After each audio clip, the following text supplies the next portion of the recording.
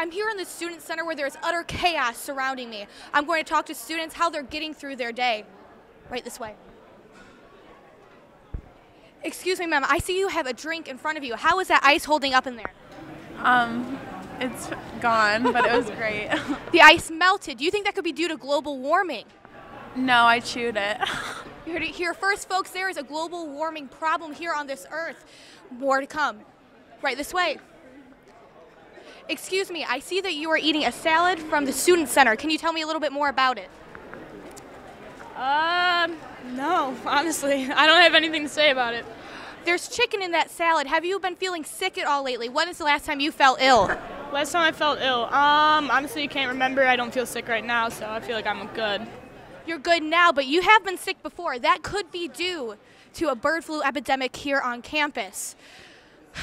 You never know what could happen here, folks. This is the chaos that I'm talking about here. Look, over here.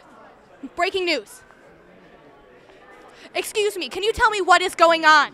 I'm sorry, but this man here needs to be taken downtown. He Hey, has been skipping out on some meal tickets. Is that true, sir? I work downtown, all right? I've been to your son's baseball games. He's saying I didn't pay. I'm saying I did. The cashier just lost my credit card, all right? All right, that's all that's happening. Got some overdue fines. No, there are no fines. I just didn't pay.